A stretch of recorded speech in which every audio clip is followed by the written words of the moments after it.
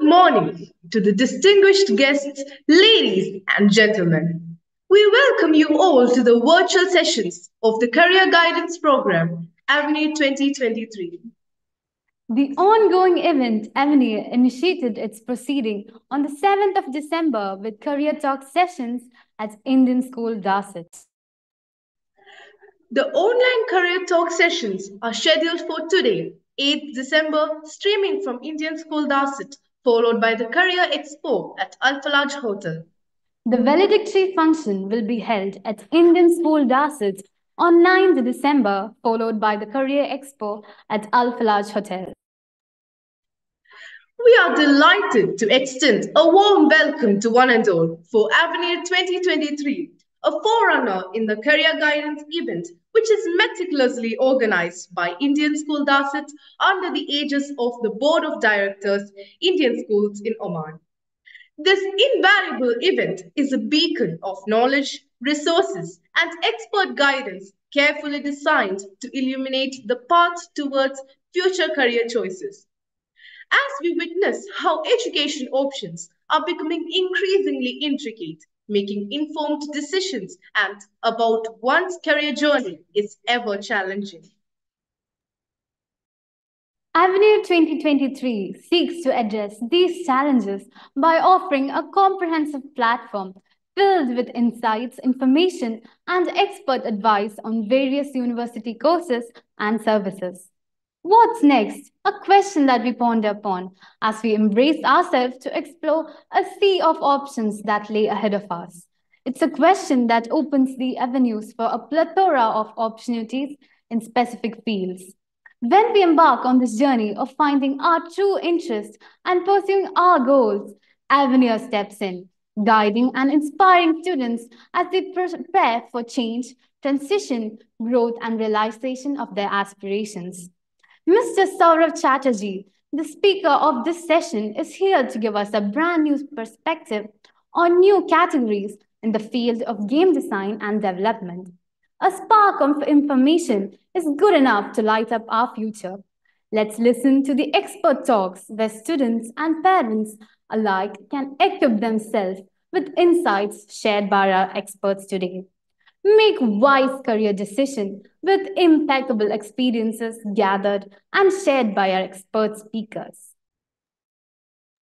Sourav Chatterjee is an exceptionally passionate software developer with robust problem solving abilities who looks for opportunities to challenge his creativity and programming skills in the domain of game development. He has done his educational training in Bachelor of Technology in Computer Science and Engineering from Maulana Abul Kalam Azad University of Technology, West Bengal, India.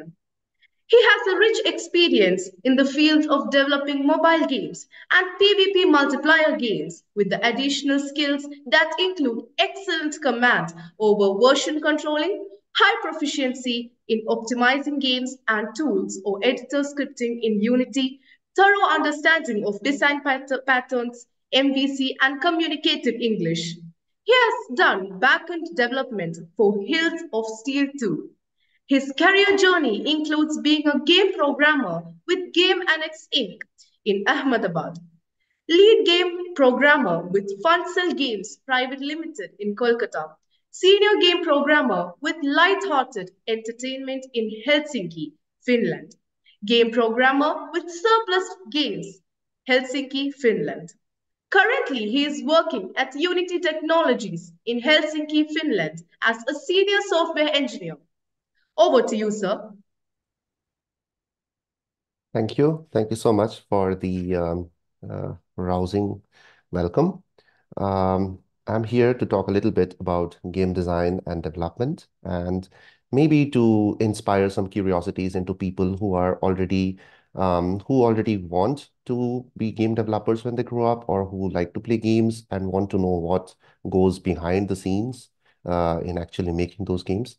So may I request to start the slides, please?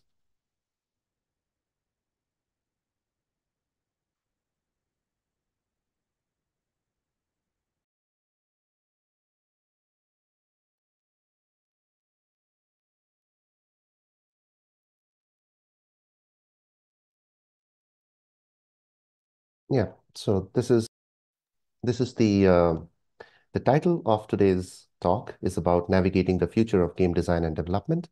And you have already heard about me. My name is Sourav Chatterjee.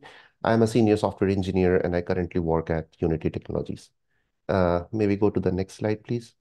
I'm going to skim over through this because we have already talked about my background. I'm originally from India. Now I'm based in Helsinki, Finland. I have 8 years of game development experience so far. I have shipped 100 plus games, mostly on mobile development platforms, but also on Xbox, PlayStation, Switch, and PC. The major game engines that I've worked with are Unity, Unreal Engine, Godot, and Cocos, but my primary proficiency lies mainly in the Unity engine. The next slide, please. Yes, so here we are going to start our talk.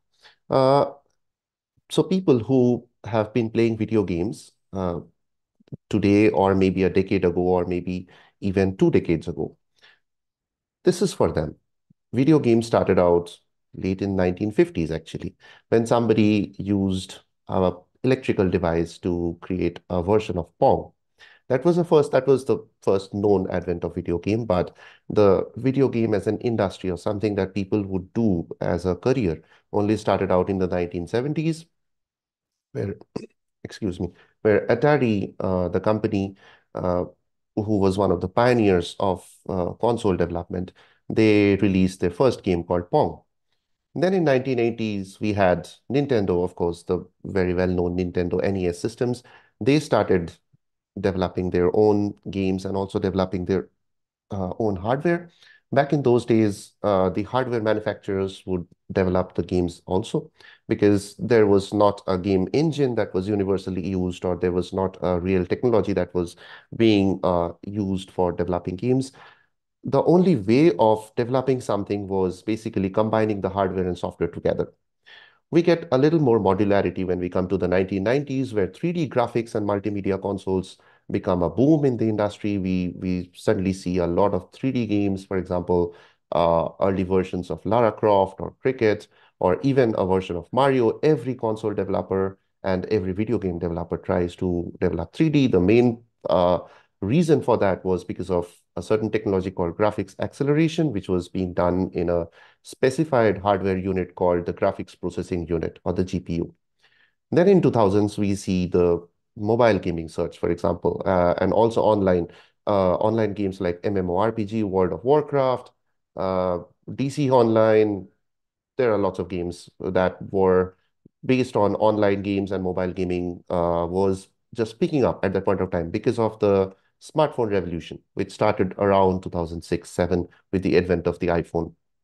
Then in 2010s, we see a lot of indie game developers, they break out. They, they start, like, games stop becoming a thing about big developers, and a lot of smaller studios or even single developers started out and started to make their own games. That led to a bit of a push in the industry. So a lot of people with a lot of bright ideas come in and they are trying to push the boundaries. We see a lot of technologies like VR, AR, and other realities, mixed realities as they're called, come to the forefront because there were a lot of people who were trying to experiment with the technologies that were available, or they were trying to invent, innovate, pioneer some technologies for entertainment purposes and for making their games more reachable and more thrilling for the player. We are in 2020s now, and now the next big things that we hear about are AI and cloud gaming. Cloud gaming, or which is otherwise known as streaming of games. We have Xbox Game Pass, which streams games. We used to have Google Stadia. There's also a version of PlayStation that lets you stream your games. The games actually run on a cloud server somewhere. You don't have to have a beefy hardware to play a really high-end game. You just need to have a stable internet connection that's high enough to let the throughput so that your game can run somewhere in some other part of the world, and it can be shown to you live as you're making the moves in the game, uh, to basically let you play it. It's almost like Netflix. Yeah, so that's where we are at. That's how the industry shaped up throughout the years. Next slide, please. the current landscape, the most amount of things that we see, at least in the early 2020s, are mobile games. They are still as popular. They constitute the major part of the gaming industry right now because everyone has a mobile phone. Mobile games are largely accessible because they're free to play, they're hyper casual, they are just pick and go when you're playing. Then we see a lot of other games which are made by smaller publishers called indie games, which do not have a very big budget, which do not typically have a large group of people working on them. They are typically very small group of people, very passionate group of individuals who want to create a game that they believe in. And also are constantly pushing the boundaries, the envelope, because they are not really in it to make money. Of course, making money is a byproduct of having a business, but the main idea in indie games is to create games that are fun for the player and games that are basically innovative. Then also we have AI in games here, a little bit of plug. This is from Unity.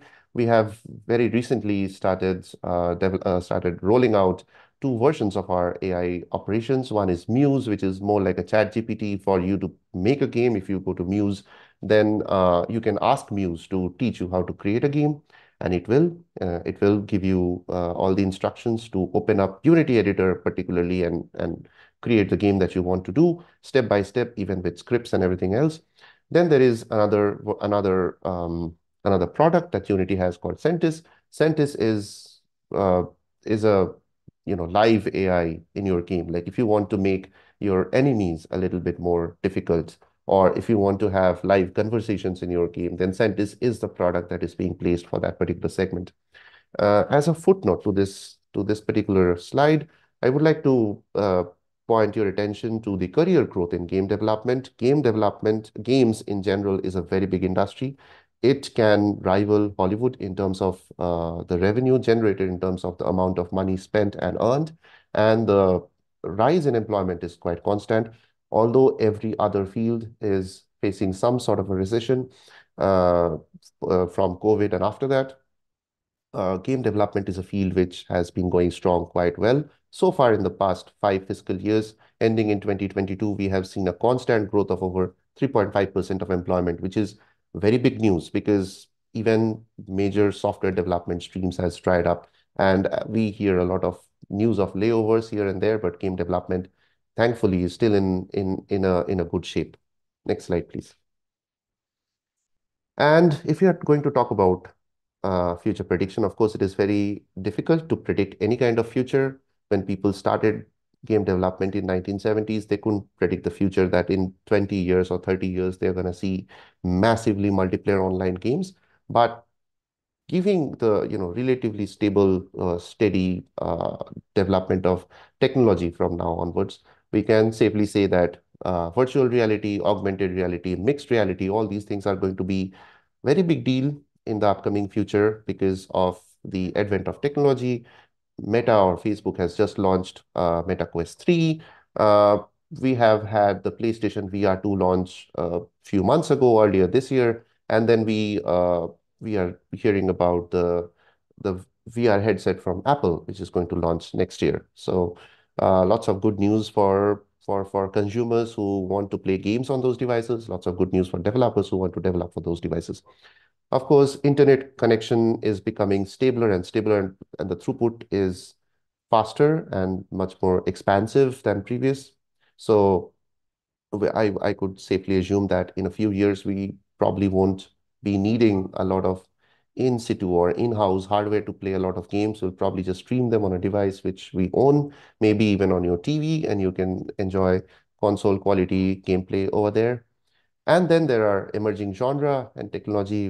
What I mean by emerging genre are more or less AI, but it is mixed with not just development, but also the maintenance of a game. So these are some technologies that might come up that AI is going to enable us to do in the future.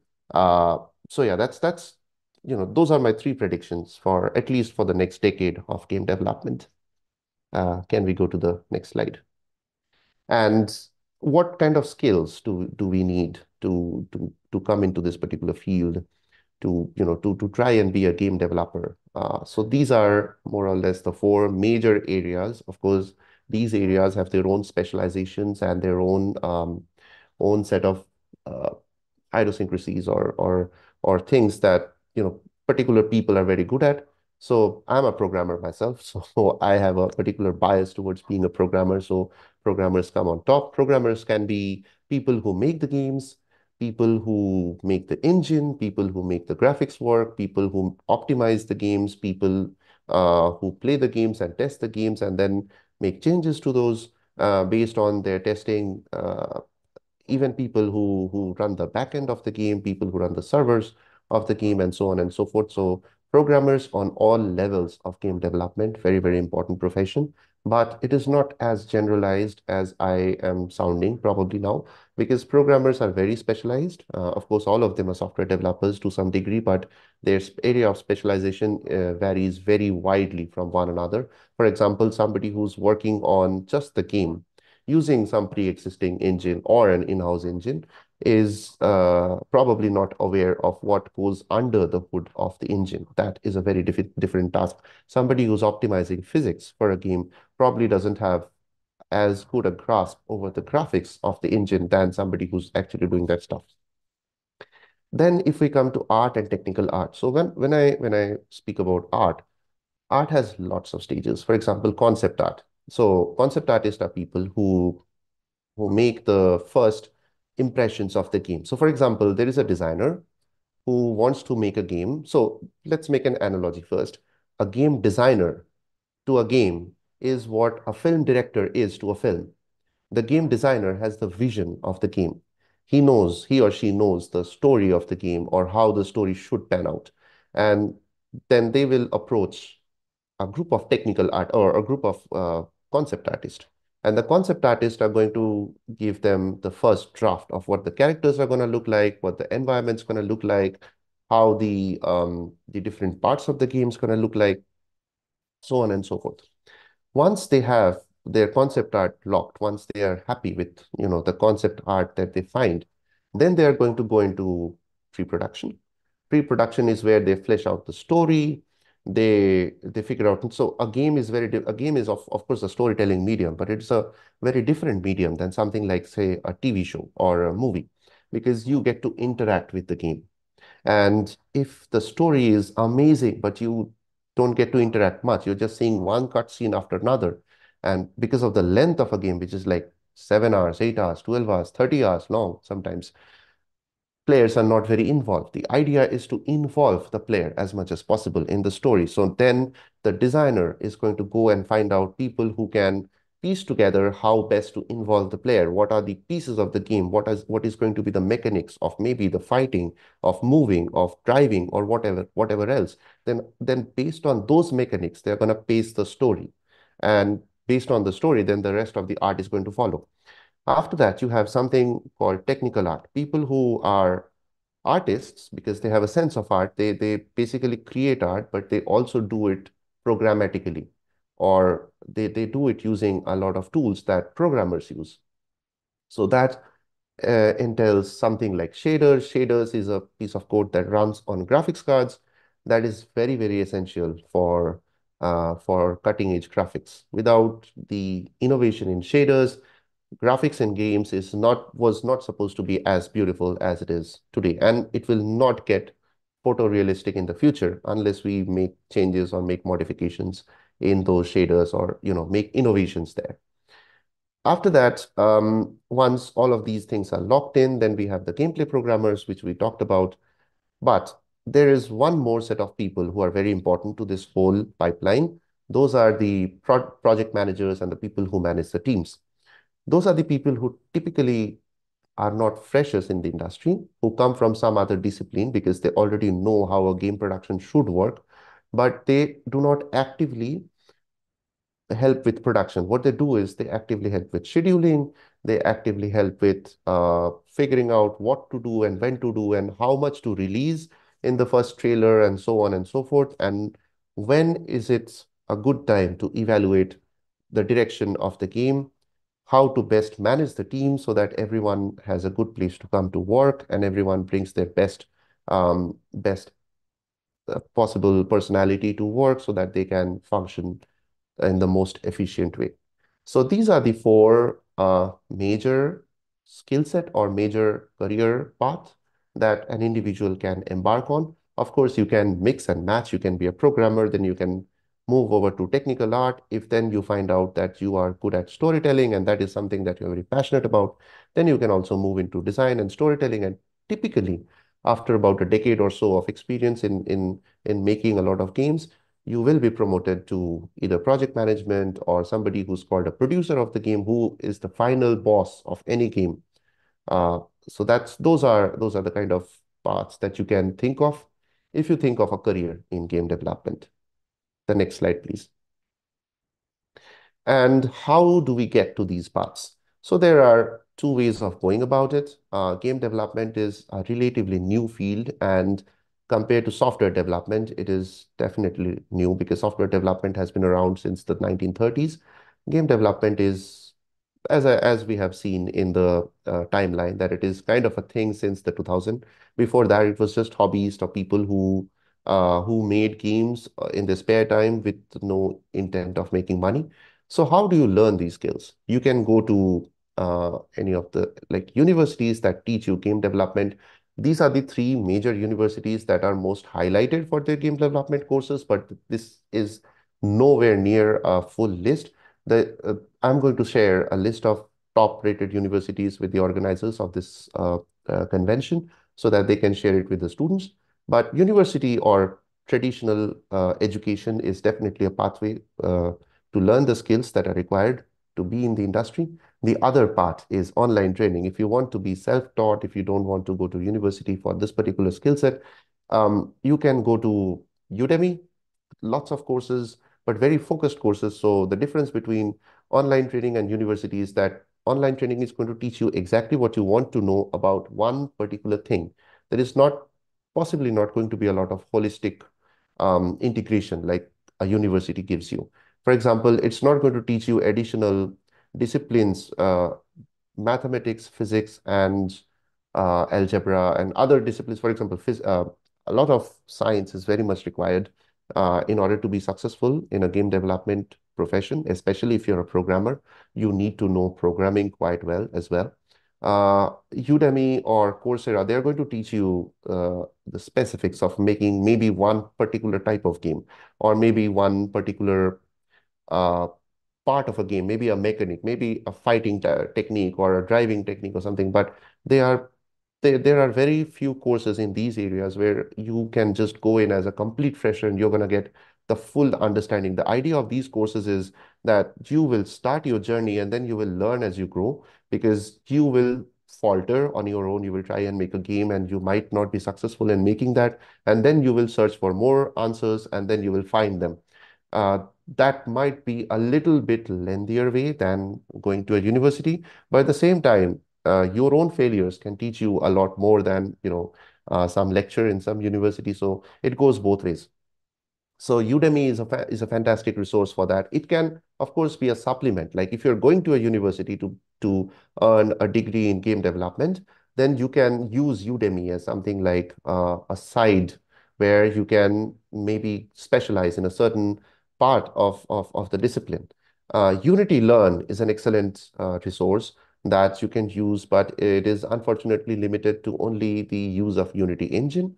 If you want to learn more about Unreal Engine or Godot, for example, Udemy is a good resource. Coursera is a little bit different here. Coursera does give you lengthier courses. It does give you mini degrees or even graduate degrees, but typically and those are cheaper than a university degree, but typically those are delivered only online. There is no face-to-face or no classroom lectures in Coursera. That could be an impediment for some people in their learning. I have seen a lot of people learn a lot faster when they're around similar-minded people, when they have a lot of offline discussions about what they're learning. So based on your personality and your preferences, these resources could vary. Their mileage could vary. But either way, you're going to go in any of the directions, you're definitely going to earn some skills from there if you're dedicated. Next slide, please. So this is towards the end of my presentation, but because I want to keep as much time possible for question and answers, because that's how people kind of find out what they want to know. But these are the things that I have found a lot of refute in when I was starting out as a game developer about 8, 9 years ago.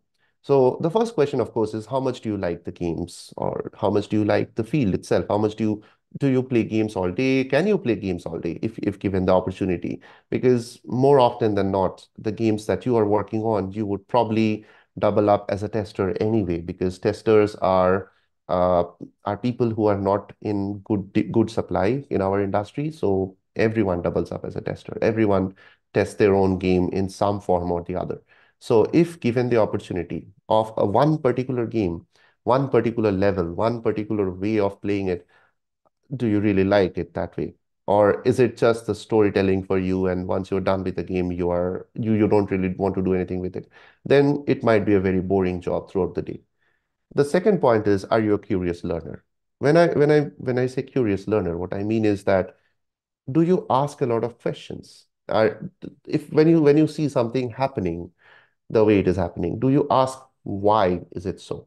Because that is an excellent skill to have if you are in this particular field. More often than not, you're going to have a bug in a game, because games are of course huge pieces of softwares, but they don't really have a lot of flow as a traditional software product does, because they are, after all, a creative product. And when something is being creative, it's being made on the fly. So when something is made on the fly, chances are that you are probably not going to have a lot of planning. Of course, there will be planning, but not a lot of planning as to how to handle some edge case somewhere. Something might happen on a very sporadic occasion.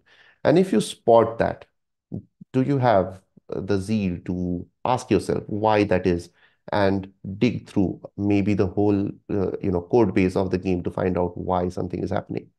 Then the next question is, what is something that you really fancy yourself doing? Do you really like to tell stories?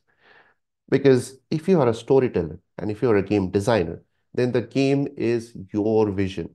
You are the director of the ship. Of course, you might be a part of a larger design team, so the game is not totally your vision, but you have more say in the vision of the game than, for example, somebody who's just programming for the game. But on the other hand, if you are really interested in the technical execution of the game, for example, if you're really interested in how to formulate a particular mechanic and how best to do it, how to optimize it, and so on. You might not have a lot of say in the flow of the story, but you will have a lot of things to do in the actual player interaction, because the players are going to play the story that you have made. Of course, the story comes from somewhere else, but they are going to experience every line of code that you have written. And if none of these interest you, then are you interested in managing a team of talented individuals who are just passionate enough to make a game? That could also be a very good career move. The next one is, how keen are you on details? Because if you just gloss over stuff, then game development might be a very difficult field for you. Games typically, especially if you are in the programming side and you want to optimize a game, typically you want to have a very keen eye as to what's going on, so that, because our systems, the hardware that the game runs on, the hardware has very limited number of processes or cycles that a CPU can run, and you want to use the most of it, right? So you want to have the maximum, for example, the maximum throughput from a cycle. So you have to see exactly what's happening. If there's some fat that can be trimmed from the code base, if there's something that is creating unnecessary cycles in the CPU that you can get rid of. But those do not come easy, because there is, of course, the straightforward way of doing something, but more often than not, the straightforward way is not the most optimized way. It might be a way to get something done, but it just is not the way to get something done for performance. And there are so many devices out there, r- ranging from the most basic phones to very high-end PCs or consoles. In order to have a game that runs on as many devices as possible, so that you can have as many people playing your game as possible, keen eye for details is one of the basic constructs that one must have. Thankfully, this is something that people can practice and get good at. So that is not a big deal. If you don't have it, but you still want to be in the field, this is something that you need to take care of at some point. The next last thing, last but not the least, and this is probably the biggest, it definitely isn't the least, that is proactiveness is rewarded. So I haven't answered one question yet. I'm quite sure somebody is going to ask it, but let me be proactive in this one. So the question would be, how do you actually break into game development? Because you probably don't see a lot of ads for jobs that that belong to game developers. The answer is to, especially for somebody who's not experienced in the field, who doesn't have any game development experience. The answer is to have something called a show reel or a demo reel, or some games that you have made in your free time ready to show. If you are in the industry and you have done something that you are proud of, then there are lots of people who would look at it, who would give you critique on them, who would actually give you some suggestions as to make it better. And at every level, there is not a company that I've worked for or worked with that who do not appreciate proactiveness, who do not appreciate your own efforts of bettering your skills in this particular field. Game development is by and large a meritocracy. The better you are, the higher your demand is going to be in the field. So absolutely go for it. If there's something that you feel you can learn on your own, maybe from YouTube, maybe from Udemy, and create just a small demo, just something that people can play, that people can have their hands on, then it's gonna give you a long way ahead than a lot of people who might have even some experience on their resume, but they don't have a product that somebody can play. So after all, you're making games, right? Games that people should be able to play. So that, the proactiveness as much as you can, learning something ahead of time, doing something ahead of time, judging that you would be needing it at some point ahead of time is very, very rewarded. It's probably the biggest thing in the industry. Next slide, please. So these are my contact details. I could be reached out on my work email, which is sourav.chatterjee@unity3d.com. And there's my personal email ID as well. If you reach out to me there, all of you, anyone who's watching this video, you're most welcome to reach out to my LinkedIn. Just tell me that you have heard of me from this particular webinar, and I would be more than happy to accept your requests. You can also have a look at my personal projects on this GitHub link. There are lots of unfinished projects, but again, the projects just show that I have tried to experiment on a certain thing, on a certain aspect of a particular game or mechanic or whatever that has served me quite well in the industry so far. And the next slide is probably the last one, which is thank you, and let's have some questions.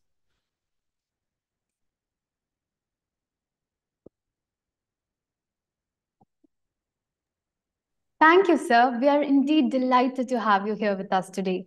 Thank you for the valuable information, sir. I think you have answered most of our questions and clarified the points. We have few more questions from our audience.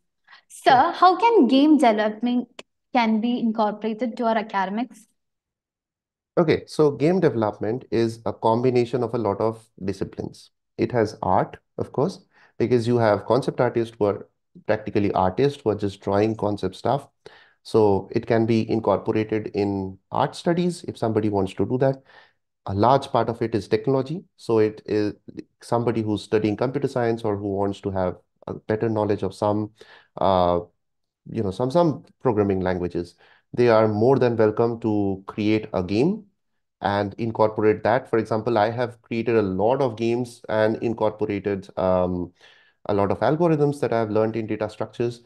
Games are visual mediums. So as soon as you create something, you see the difference. So that is why it is more motivating rather than, a boring console window. And also it's fun. And in the end, you would be proud of what you have done.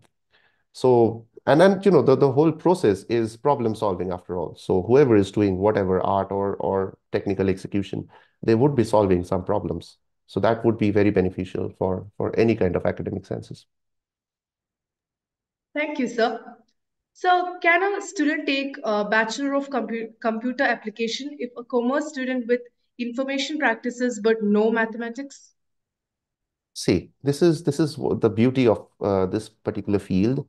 You don't have to have any educational qualification to be here at all. As I said, it's meritocracy. So if you know how to do something, if you're passionate about something, and even if you don't have experience, if you have created some sort of a demo reel with your work or GitHub profile with your it's for programmers, of course. If you're from the art background, you would probably create an ArtStation profile and display your art as a programmer. If you create a GitHub profile and just display the things that you have done there, maybe create a demo and send around to people, that's more than enough. So, if coming from any background whatsoever. But at the same time, if you don't have mathematics, it's fine. There are so many resources out there that actually teaches you the basic mathematics. And trust me, it's not difficult because computers, after all, do a lot of computation for you. It's just you have to tell them what to do. And I believe anyone can learn that mathematics. Of course, any of the students who want to have maybe a review of their mathematics concepts can reach out to me. Feel free to do that. Thank you, sir. What advice would you give to the students aspiring to build a career in game design, particularly in terms of education and portfolio building? Yeah, so I would say portfolio is more important than maybe a formal education or a degree. A degree is, of course, a leg up because what you get with a degree from one of the institutes I mentioned is the alumni network, who most of them are well placed in big studios, and you get that network. You can connect with them, and maybe you get a leg up in the studio. Maybe the studio has a deal with, sorry, the university has a deal with a studio that can give you an internship or something. But at the same time, you're not going to sustain without a good portfolio. So the advice is to just go to ArtStation. If we are talking about art, then just go to ArtStation. Find out, okay, even before going to ArtStation, start your favorite game, look up the people who have made those games, and look them up on ArtStation, the artists basically, and try and figure out what their portfolio entails. Then the next thing that you would want to do is go to the websites of the developers, the game developers, the studios where you want to work maybe someday. Rockstar, Ubisoft, EA, wherever. The bigger the name, the better. And find out the job that you want to have and look at all the qualifications that the person who's fit for the job must have, as mentioned in the job advertisement. And then from there, from the backward, start building your portfolio. In that way, you would have a much more chance of achieving that particular position than just going out of nowhere and trying to create something from nothing. So this is a more methodical approach, but of course you can experiment in any way you want. That is highly recommended in this particular field. And yeah, I mean, when you land your first job, just let me know. It's of course very special. Yes, sir. Thank you, sir. So, what can we expect for an interview as a game developer?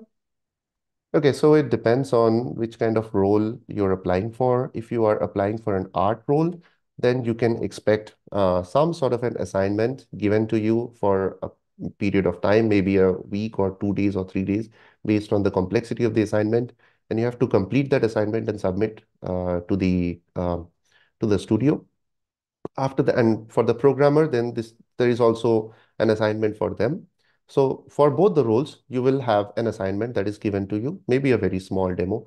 For programmers, there's an additional step which some big companies do to screen, is that they will give you some sort of an online programming test that is a time test. For example, you start it and maybe it runs out in an hour or so. You have to complete it within that hour. After that, there would be a couple of technical interviews for both disciplines. For an artist, they would probably be asked about questions about light theory, color theory, and what is rendering, how they feel some things might be there, what might be the uh, what is their idea about tessellation and how many triangles or vertices generally do they have in their models and so on. For a programmer, it would be very technical. For example, it might sound nothing like a game development interview, but very much like a software developer interview, wherein you might be asked a lot about some design patterns, some algorithms, data structures, your basics in computer science. After that, there might be an advanced level of technical interview based on your performance on the previous one. For a programmer, there might be a whiteboard test that you might be invited over to one of the studios, or maybe it can happen over Zoom, that they will give you a problem, and for an hour, you and the interviewer are going to solve that particular problem together. Of course, you don't have to write code, but you can write pseudocode, or you can tell the interviewer what your idea is about breaking that problem down and solving it. This is a very crucial part of the interview. It tests problem solving skills for somebody, and their demeanor, or their how they react under pressure when they're faced with a problem that they have never faced before. For an artist, it might be another technical round of interview, or they might be given a bigger part of art that might actually go into the game, or that might be very similar to the actual game production pipeline, just to test whether the art that they pour out actually is even compatible with the game or not. For the programmer, the problem-solving skill is a lot more involved than the artist part, because it's just another assignment for them. And after that, generally in European studios and in American studios, there is a round where they test whether you fit with the team. They are going to get you in with a few members who you would probably not work with. For example, somebody from the HR, somebody from finance, somebody from management, who you probably won't be working with on a daily, day-to-day basis, but how you gel up with them is going to be a factor. And after all of this, there's either the offer, or they might find somebody else. But this is the procedure. Now, each of these stages could be subdivided into two, three stages. For example, Ubisoft is notoriously known for their length of interviews, because they take a lot of time. Somebody like a indie studio, they might just have two or three rounds of interviews and finalize, or not. So this is largely the procedure of interviews in the industry right now. Thank you, sir. What inspired you to become a game developer? Yeah, that's a very funny story, because I remember to have had my first console when I was about 8 years old. It was not even an original one. It was one of those Chinese counterfeit version of the SNES, and it played tons of games. Like, you have to insert the cartridges in the console and play games on those. That literally changed my life. I mean, I used to play a lot of outdoor games before that. I still played after that also, but that kind of entertainment, that was a wonder that I haven't yet gotten out of. So while growing up, it was always very clear that I wanted to be part of the industry, part of the group of people who do this, because I wanted to bring that kind of feelings in more people, the kind of feelings that I found about 8 years old, being about 8 years old. And then I had very brief stint in the animation industry, where I learned about animation, 3D art, and so on. It was a very small one. I just had an internship there, but it really helped me figure out, or really helped me open my eyes about how art is produced in the back end. And then I went to university to study computer science. And both of these together, when I came out, it was like on my mind that, yes, if I can get an opportunity to be a game developer, then that would be probably more like worth it than any other jobs that I could have.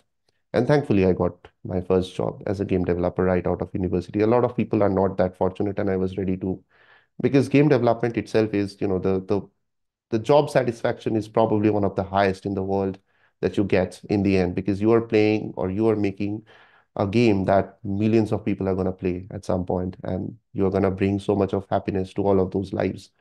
um, so yeah, that's really my story. It's short, but it probably doesn't encompass how much emotional connect I have with this field. This is something that I would definitely talk about. A large dose of passion is required for this particular discipline if you want to get into this industry.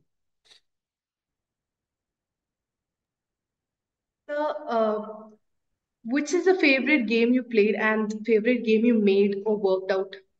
Okay, so my favorite game that I've made that is very, very close to my heart is Hills of Steel 2.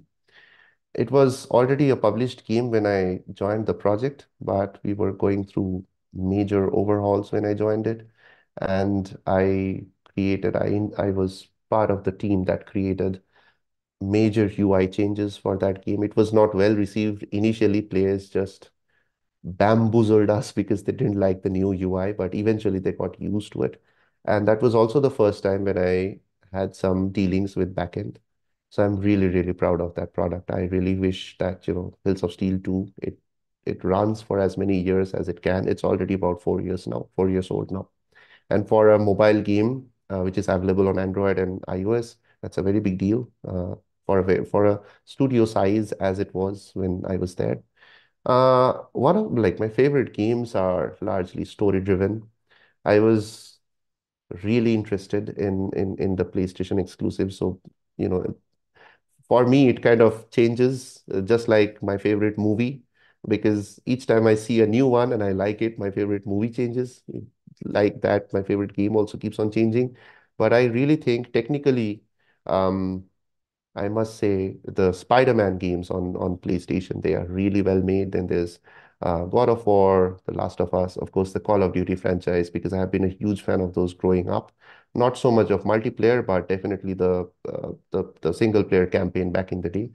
I played a fair amount of NFS. I am unfortunately not a fan of FIFA, but I know a lot of people who swear by those games. So that, yeah, I mean, my favorite games are, it's like, list is quite long.